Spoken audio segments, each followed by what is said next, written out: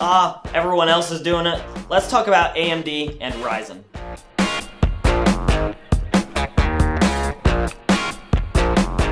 Alright guys, let's dive right into what we know as a whole about Ryzen, and we can sort of speculate on how fast Ryzen is going to be compared to other processors, specifically on the Intel side. Now I sort of have my cheat sheet with me, so if it looks like I'm looking down, it's because I'm looking at my cheat sheet. So, off the top, AMD has demoed multiple times now an 8-core Ryzen with 16 threads, and they put it up against an interesting opponent in the Intel i7-6900K. Now, that's interesting because that's a Broadwell E chip that comes in at $1,100. That's really high-end, and a lot of people going into the Zen hype towards the end of last year didn't really think that AMD would target that high end of performance. I feel like a lot of people were looking at AMD probably going more after the consumer class chips of the current generation of the 7700K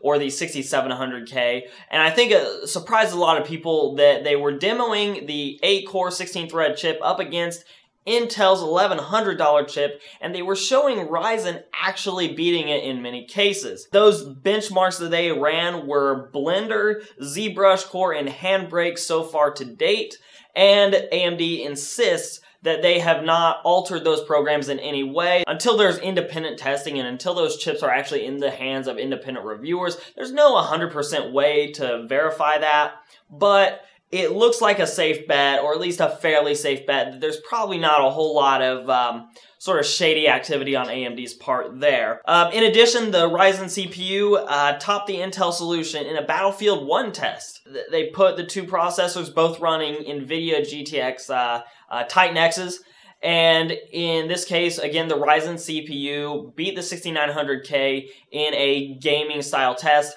Although I would argue strongly that an 8-core 16-threaded processor isn't really geared towards gamers per se. Streamers, yes, but not really somebody that is just looking for a gaming processor.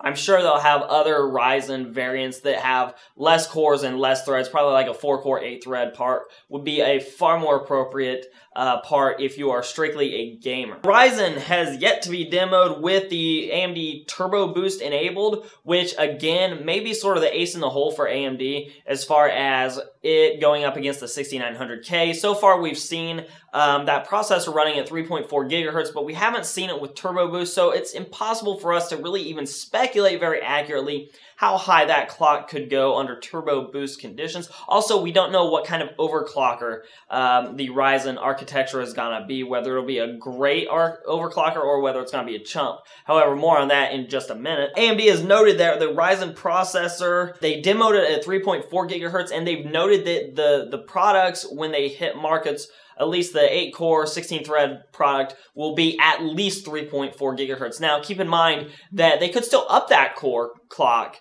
out of the box when it gets to market. But so far, we've seen the 3.4 gigahertz.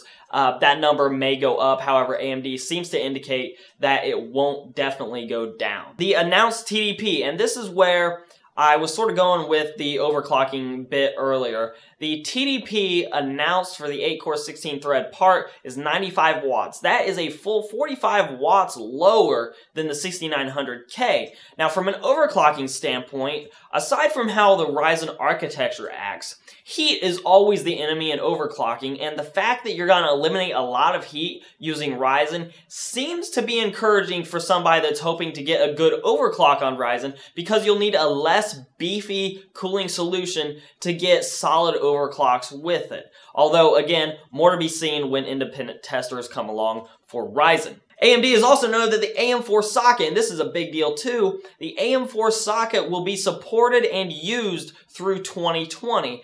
And the reason that the AM4 socket will go by the wayside eventually is new RAM standards in the form of DDR5 and also the next generation of PCIe. All Ryzen chips are going to be unlocked for overclocking, so their multipliers will be unlocked and you will be able to overclock them out of the box. You won't have to worry about doing things with the B clocks like some of the Intel processors in the past have to get an overclock on them.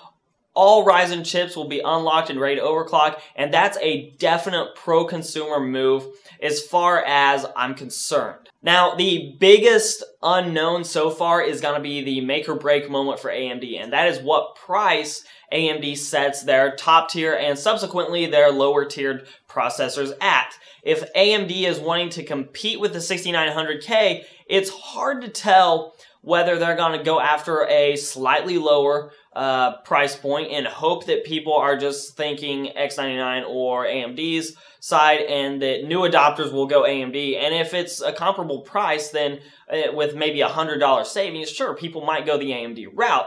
But if they're looking to turn people from the X99 chipset over to Ryzen, I would argue, and I think a lot of people are hoping for this, that AMD undercuts Intel by a lot. Some people have said, probably wishfully, that the part will come out at $500. I'm thinking, and this is purely speculation, but I would not be surprised to see something more along the $700, $750 price point for the 8-core 16-thread part, because that's a big undercut of Intel, but not so much that we're all going to be having wet dreams about it. Now, here's a few takeaways that we need to look at while considering Ryzen. First off, AMD isn't shying away like they have in the past from single-threaded performance comparisons to Intel.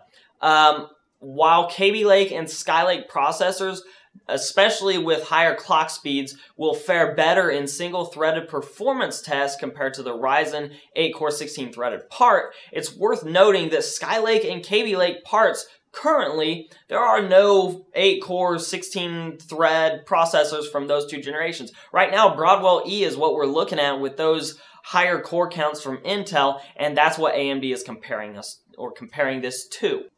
Lastly, it's worth noting that the demoed unit so far from AMD, again that 8-core 16-threaded part, it's gonna be targeted more at content creators.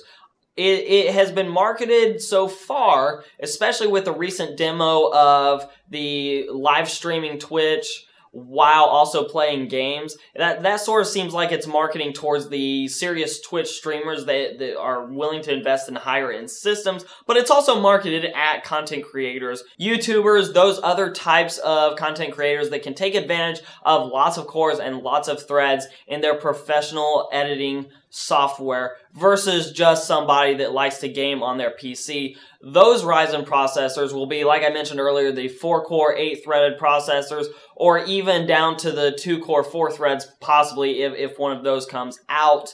Those would be the processors that would be targeted more towards the average gamer. The part that's been demoed so far is definitely the high end, and I think it's indicative of the direction AMD wants to go. They want to compete for those high margin, high end processors that Intel has dominated for so long in that market space. So, as far as speed speculations, I think it's pretty obvious at this point, at least if AMD is being honest and straightforward with us, that the top-end Ryzen processors are going to fare very well against the 6900K.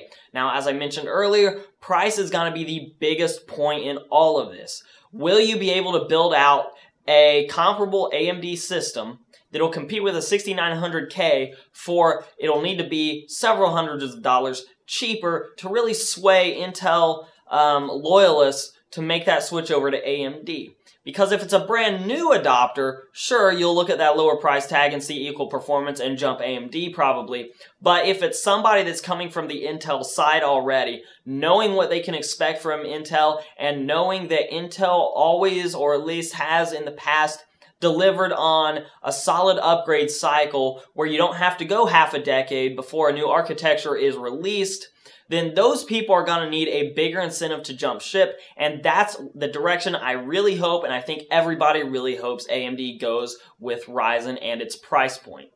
If you like this video and you like hearing me talk about what's coming down the pipe as far as technology goes, go ahead and give me a like down below. Also a subscribe, a share, those things are all great. If you have comments, leave them down below as well, because I do get to those pretty often, and I like to have those conversations in the comments section to really engage my audience as best as possible. The other great way to get a hold of me is on Twitter. I am @HoosierHardware. I'm Shane. I'll see you in the next video.